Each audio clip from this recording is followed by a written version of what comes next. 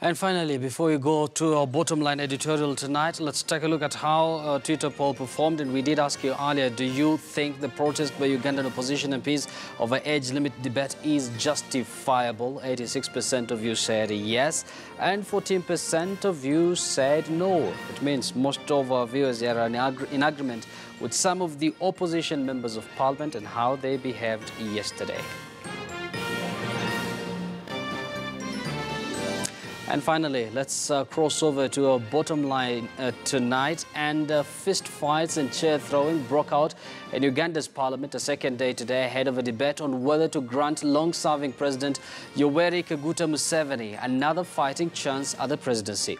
What we saw yesterday and today is nothing short of a scene straight out of an action-packed movie as honorable members engage in unhonorable behavior, exchanging blows, kicks, and some even use chairs to express their anger against fellow members. One may ask, does it have to degenerate to this?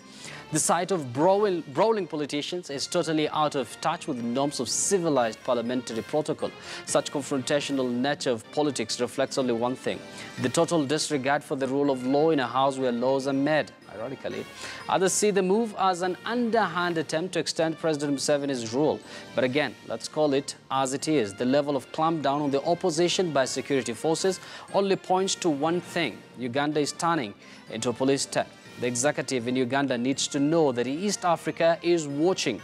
Africa is watching, and the whole world is also watching the images that have become the public shame of the state known as the Pearl of Africa. And that's the bottom line tonight. My name is Yusuf Ibrahim. Many thanks for watching. Remember, this program is aired every weeknight from Monday to Thursday from 10 to 11 p.m. See you tomorrow.